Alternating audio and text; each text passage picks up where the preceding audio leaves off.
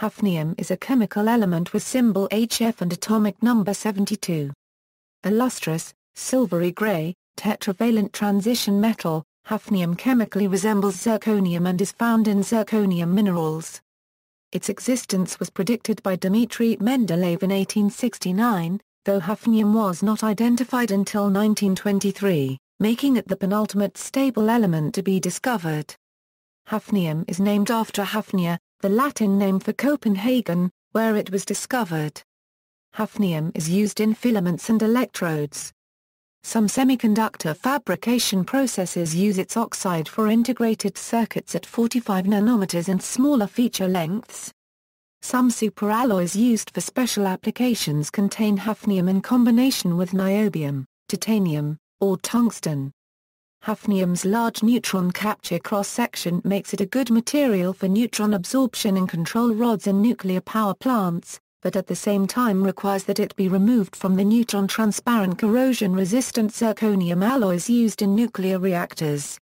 Characteristics = Physical characteristics = Hafnium is a shiny, silvery, ductile metal that is corrosion-resistant and chemically similar to zirconium. The physical properties of hafnium metal samples are markedly affected by zirconium impurities, especially the nuclear properties, as these two elements are among the most difficult to separate because of their chemical similarity. A notable physical difference between these metals is their density, with zirconium having about 1/2 the density of hafnium.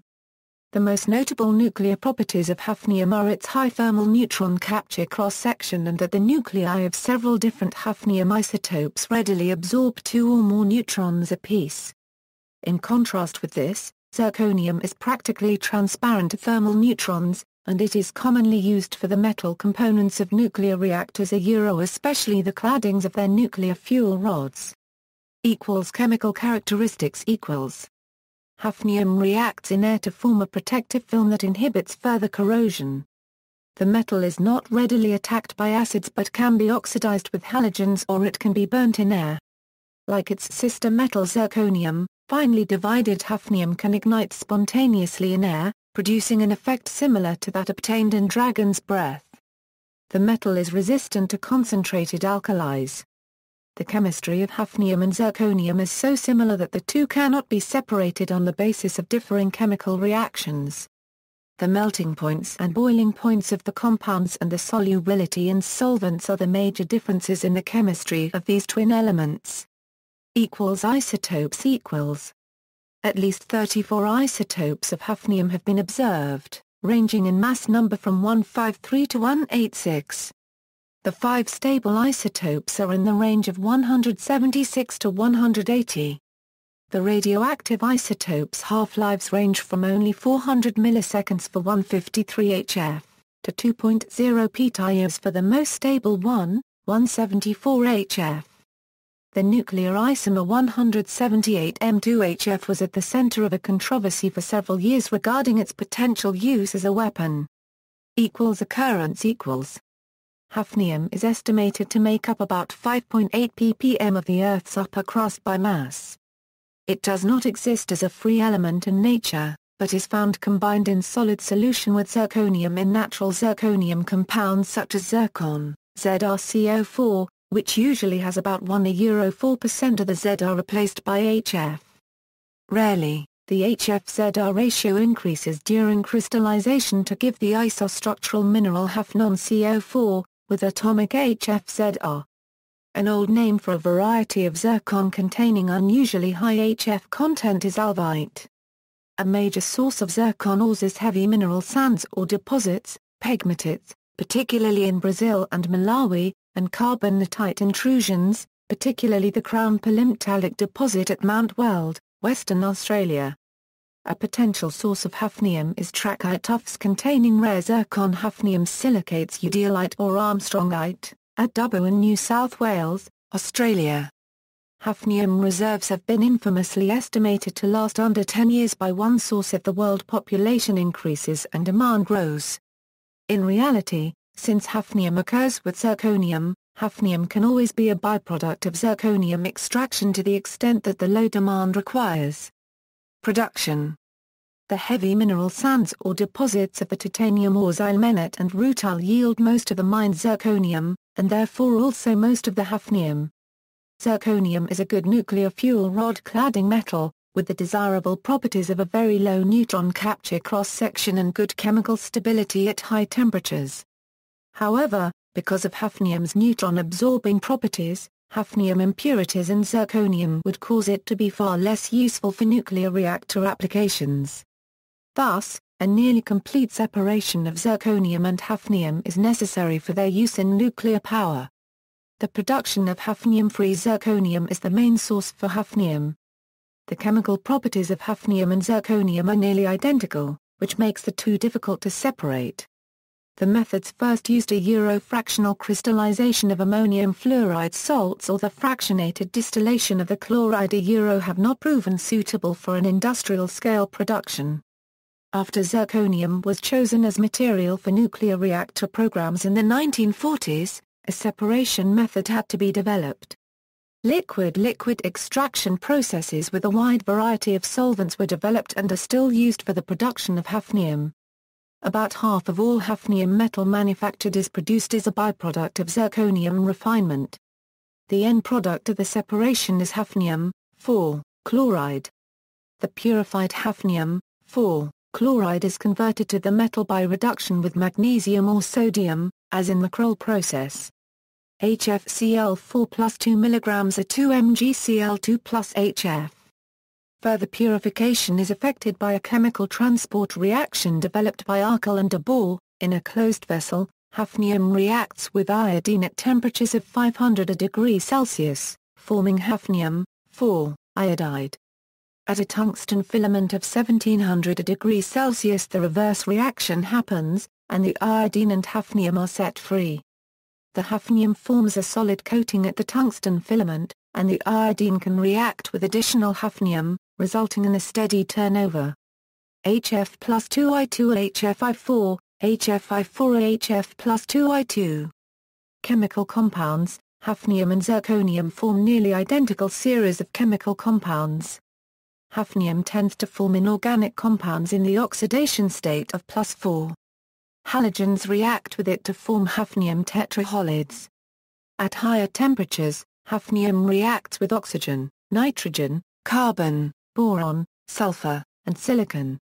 Due to the lanthanide contraction of the elements in the sixth period, zirconium and hafnium have nearly identical ionic radii.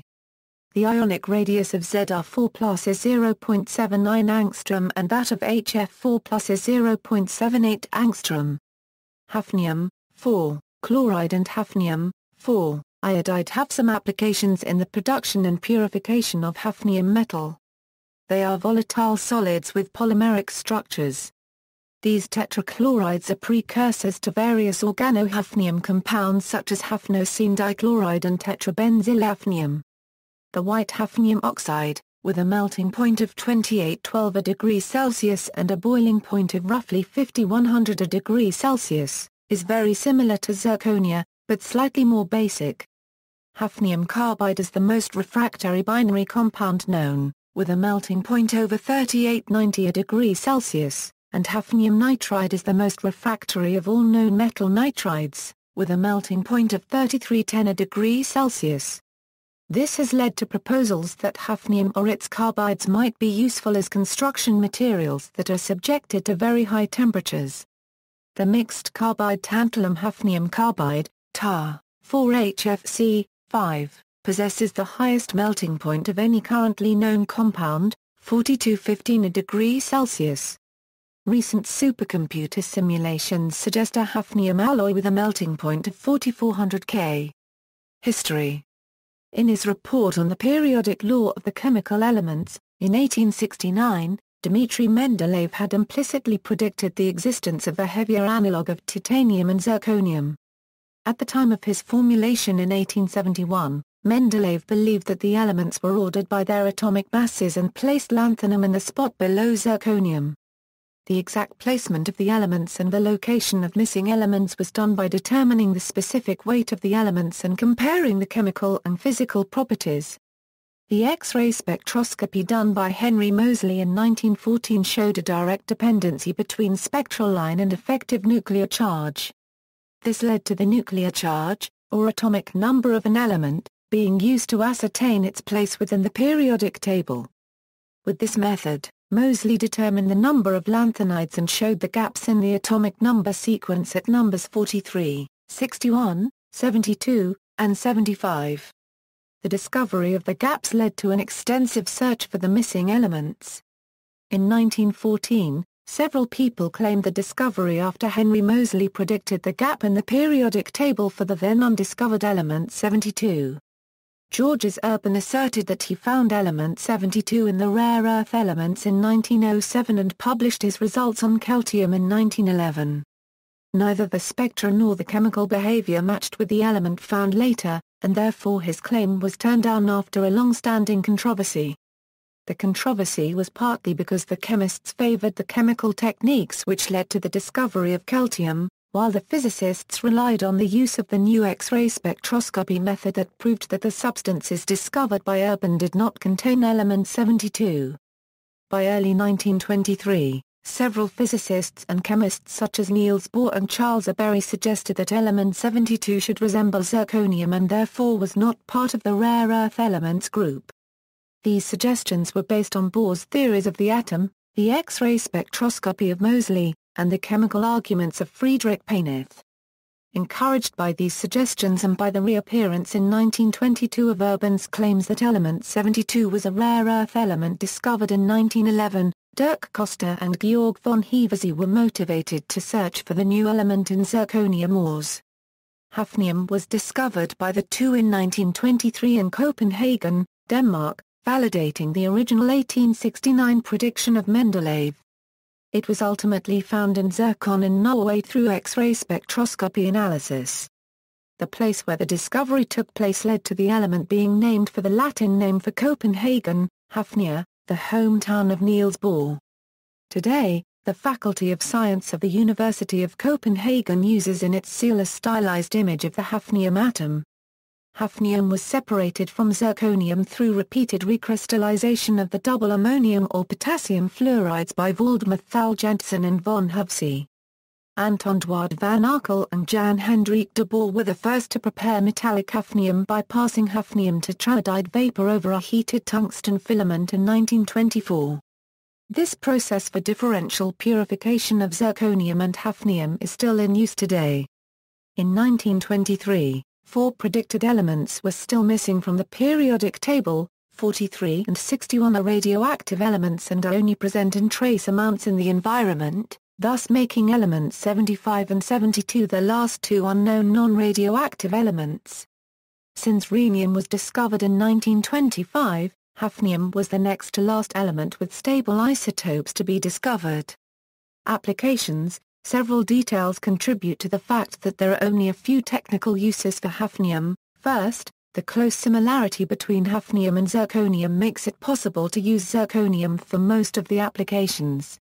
Second, hafnium was first available as pure metal after the use in the nuclear industry for hafnium-free zirconium in the late 1950s.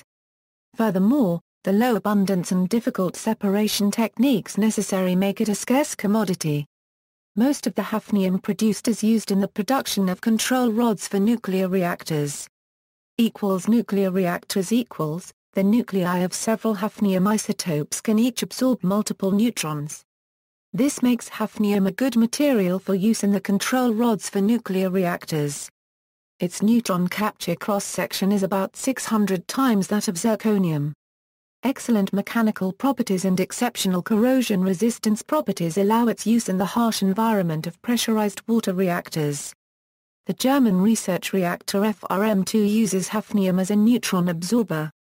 It is also common in military reactors, particularly in U.S. naval reactors, but seldom found in civilian ones, the first core of the Shippingport atomic power station being a notable exception. Alloys. Hafnium is used in alloys with iron, titanium, niobium, tantalum, and other metals. An alloy used for liquid rocket thruster nozzles, for example the main engine of the Apollo lunar modules, is C103, which consists of 89% niobium, 10% hafnium and 1% titanium. Small additions of hafnium increase the adherence of protective oxide scales on nickel-based alloys.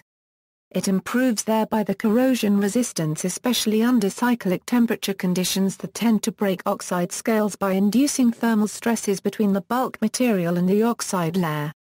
Microprocessors hafnium-based compounds are employed in gate insulators in the 45 nanometers generation of integrated circuits from Intel, IBM and others. Hafnium oxide-based compounds are practical high-K dielectrics, allowing reduction of the gate leakage current, which improves performance at such scales. Isotope geochemistry Isotopes of hafnium and lutetium are also utilized in isotope geochemistry and geochronological applications. It is often used as a tracer of isotopic evolution of Earth, a unregistered trademark S-mantle through time. This is because 176 Lu decay to 176 HF with a half-life of approximately 37 billion years. In most geologic materials, zircon is the dominant host of hafnium and is often the focus of hafnium studies in geology. Hafnium is readily substituted into the zircon crystal lattice, and is therefore very resistant to hafnium mobility and contamination. Zircon also has an extremely low Lu-HF ratio, making any correction for initial lutetium minimal. Although the Lu-HF system can be used to calculate a model age, that is the time at which it was derived from a given isotopic reservoir such as the depleted mantle, these ages do not carry the same geologic significance as do other geochronological techniques, as the results often yield isotopic mixtures and thus provide an average age of the material from which it was derived. Garnet is another mineral that contains appreciable amounts of hafnium to act as a geochronometer. Given the high and variable Lu-HF ratios found in garnet make it useful for dating metamorphic events. Other uses Due to its heat resistance and its affinity to oxygen and nitrogen, hafnium is a good scavenger for oxygen and nitrogen in gas-filled and incandescent lamps. Hafnium is also used as the electrode in plasma cutting because of its ability to shed electrons into air. The high energy content of 178 M2HF was the concern of a DARPA-funded program in the U.S. This program determined that the possibility of using a nuclear isomer of hafnium to construct high-yield weapons with X-ray triggering mechanisms an application of induced gamma emission was infeasible because of its expense. See hafnium controversy. Precautions. Care needs to be taken when machining hafnium because, like its sister metal zirconium, when hafnium is divided into fine particles, it is pyrophoric and can ignite spontaneously in air similar to that obtained in dragon's breath. Compounds that contain this metal are rarely encountered by most people. The pure metal is not considered toxic, but hafnium compounds should be handled as if they were toxic because the ionic forms of metals are normally at greatest risk for toxicity, and limited animal testing has been done for hafnium compounds. See also, nuclear isomer, induced gamma emission, zircon, zirconium. References. External links, hafnium at Los Alamos National Laboratory's Periodic Table of the Elements, hafnium at the Periodic Table of Videos, hafnium technical and safety data, NLM hazardous substances data bank hafnium, elemental, Intel shifts from silicon to live chip performance, hafnium-based Intel 45 nanometers process technology, CDC, NIOSH Pocket Guide to Chemical Hazards.